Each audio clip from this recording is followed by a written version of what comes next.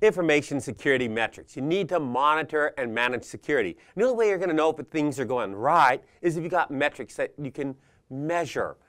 You know if you're succeeding, if you're actually constraining activities, you're actually forcing people to do the right thing, follow procedure. So we've got standards of measurements, and the data that's produced by these metrics should be clear, relevant, manageable, reliable, timely. We love timely. Real-time auditing, real-time monitoring, real-time data.